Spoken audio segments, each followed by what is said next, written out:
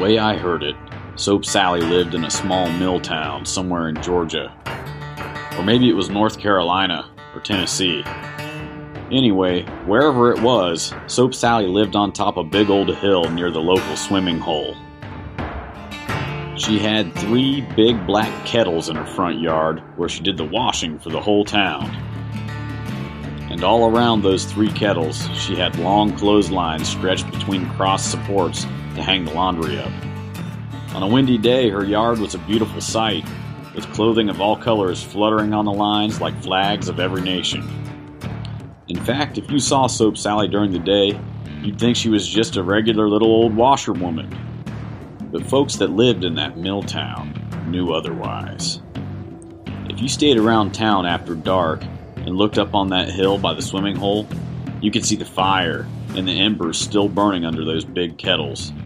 See, Soap Sally did the washing by day, but by night she made soap, and it wasn't any ordinary soap. Sally roamed the town at night, gathering up children who had misbehaved. She'd stuff them in a croaker sack, take them home, kill them, then use the fat from their bodies to make her soap. Children around the town were constantly warned, "Be home by dark or Soap Sally will get you. Stay out of those fields or Soap Sally will get you. If you don't mind your ma, Soap Sally will come and get you." The children who obeyed survived, while those who didn't vanished as quickly as a soap bubble pricked by a needle. Some folks said that the parents of really bad children didn't even wait for Soap Sally to come collect their wayward youngsters.